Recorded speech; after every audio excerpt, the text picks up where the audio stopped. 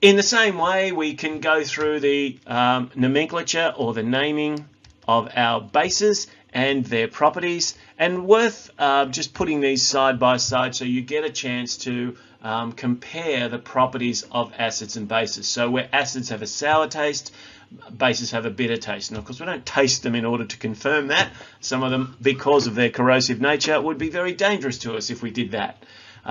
Bases also form electrolytes in solution. They change color of indicators more often to blue. They have a slippery feel, soapy kind of substance. In fact, bases are used to make soaps.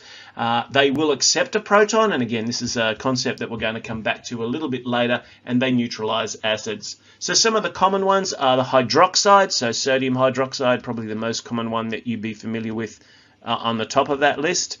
But we have calcium hydroxide, barium hydroxide, sodium carbonate. So this one is sodium carbonate, and the one below it is sodium hydrogen carbonate or sodium bicarbonate, and ammonia. So this is just a little introduction to some of the naming conventions that we use for acids and bases. These are the most common ones, and you really need to keep a little table somewhere that you can keep referring to until you get them set in your mind. It's one of those exercises that's really worth doing, because we're going to spend a lot of time looking at acid-base reactions in this topic. And thanks for watching.